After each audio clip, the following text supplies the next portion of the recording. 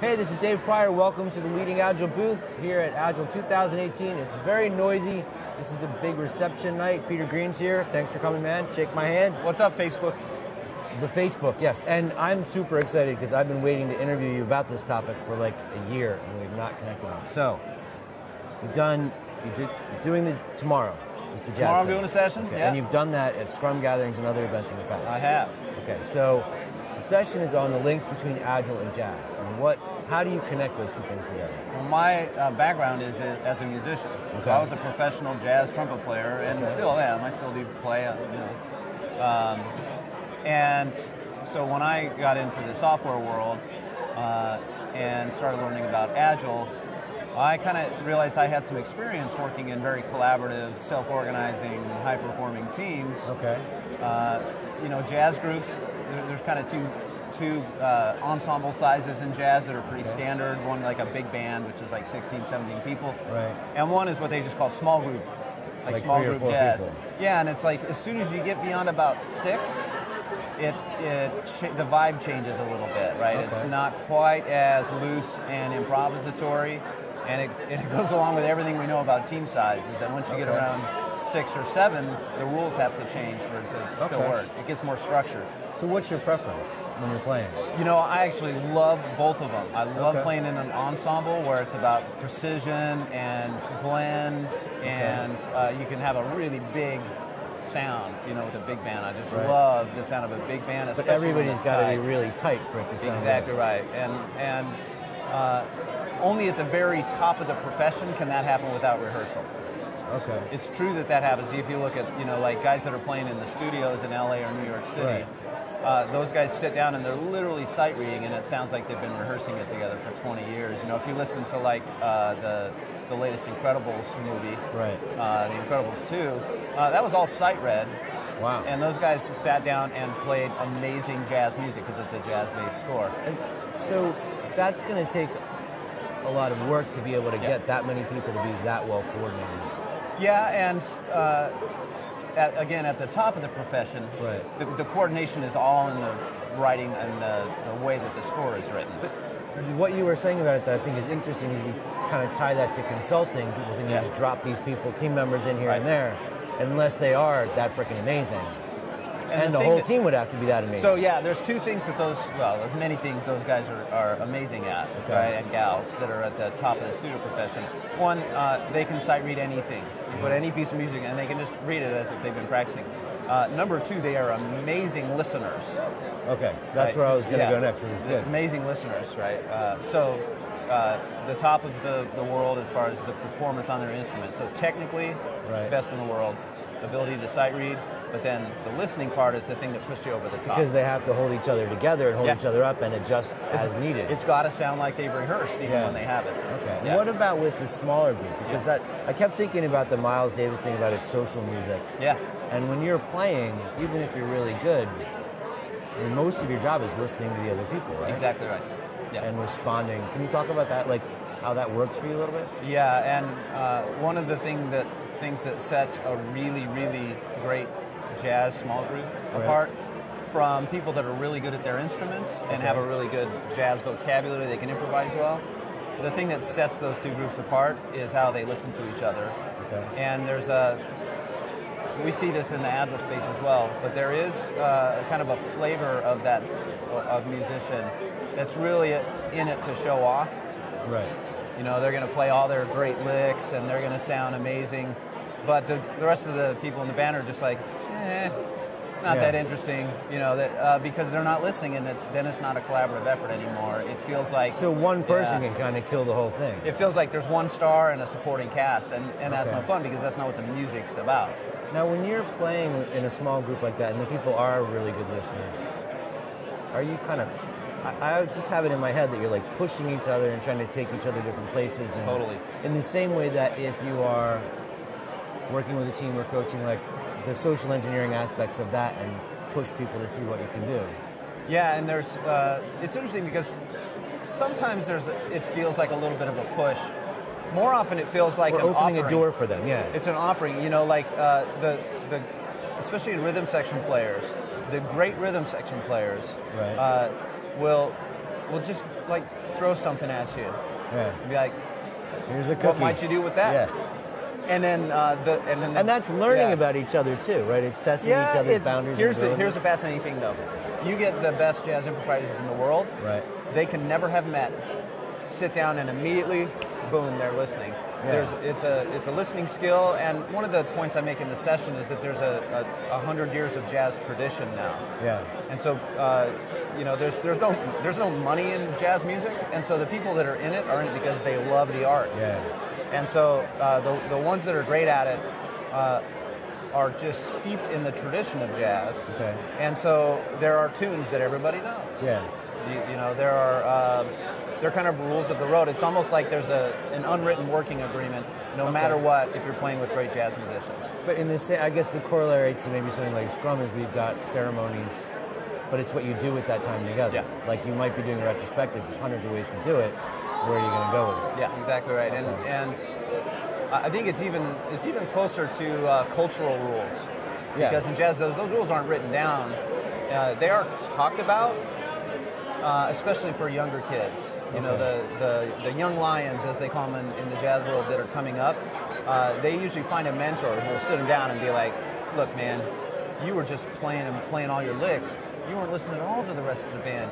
You can't do that, right? And then the ones that are good, they learn that. And then the next time they sit down and play with a group or sit in with a group, their ears are wide open. Okay. So there are like these cultural rules more than formal rules, like in a Scrum framework. So I want to ask a weird question, and you can totally shoot it down if you want. Cool. But you saw Whiplash. Yes. Okay. So would that be more that kind of interaction, more like command and control, traditional waterfall? Because it was all about the ego of the band leader. Well, there are certainly egos in the industry. First off, that music had nothing to do with any kind of jazz education program, how it actually works. Right. Okay. Because, like anything, especially playing the drums is the most athletic experience a musician can have. Right. Right. I've seen some studies on this that, like a rock drummer playing a 4-hour gig burns as many calories as somebody running a marathon or something like that. Right. It's crazy. Okay.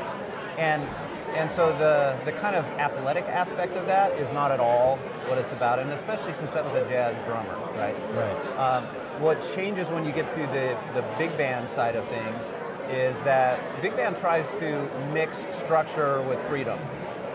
How so? So in a big band, 99% of all big bands, everything is, all of the music is written out. Including the solos, playing right? out until you get to the solo. Okay.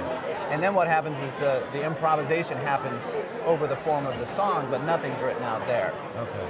Sometimes there will be like some background figures for the rest of the band to play behind the solo. Right.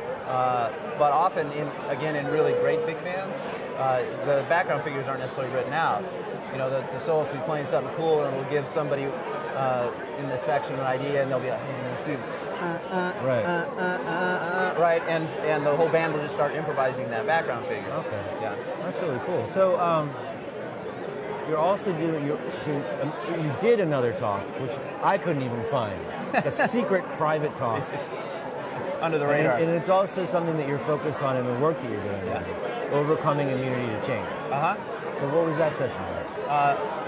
That session was about personal change, so it was a little bit of a departure from some of the other sessions at the conference where they're really about teams, organization, leadership, those kind of things.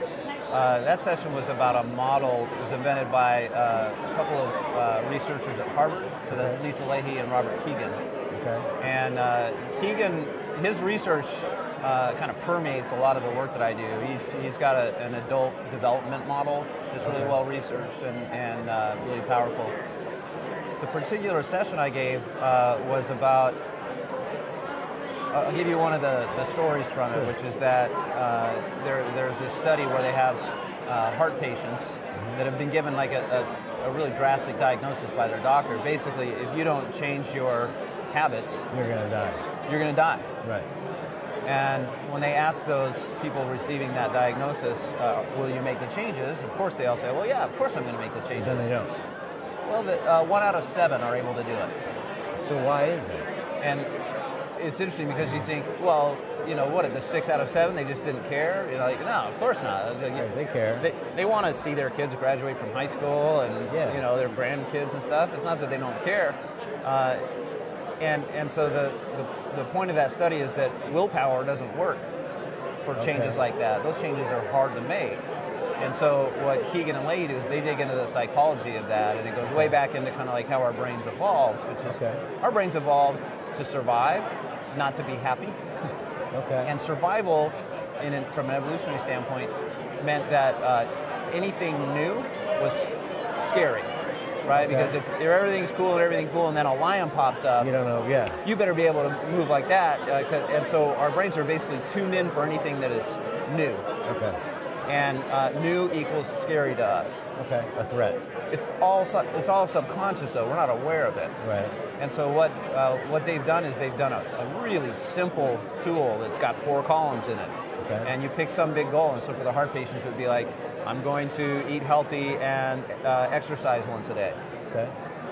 And then that's the first column. And the second column, you just write all of the behaviors that you have right now that are the opposite of that. What do you do now and not do? And so, they say, well, I eat burgers a lot, or I eat fast food, and, I never exercise, and you write all those things. You get into the third column, and there's a box right at the top of it. It's called the worry box. And the way the worry box works is you like vividly visualize yourself doing the opposite of all of those column 2 behaviors. So doing the good thing. Doing the good thing. So you vividly imagine yourself getting up in the morning and putting on your running shoes and going out and jogging, and then doing it again the next day and again the next day and again the next day. You vividly visualize yourself saying no to the fast food and preparing some vegetables and some healthy food. And if it's a meaningful change like that you've struggled with, you will start to freak out because you're triggering all those amygdala things, right? All those things that cause you to not do it start to get triggered. You write down, what would you be afraid of if you did that? And Keegan gives an example of that where people have a hard time doing that. So Keegan gives an example where he was talking to one of those heart patients, and the thing that person was supposed to do was to take his medication every day. Pretty simple. A year later, he wasn't doing it. And so he's working through this immunity mapping process. And he says, all right, so what would you be worried about? What are your fears? The guy couldn't even talk about the fears. He said, I'd be worried that if I don't do it, I'll die. The Keegan said, no. What if you do it? What if you do it, right? And the guy suddenly got all animated. He said, I'm not an old man. My dad's an old man. He's in a nursing home and nobody ever visits him, and I'm not old. And so boom, it's like, so the worry is that he has to it. acknowledge that he's maybe that he's old or weak or got a weakness or whatever.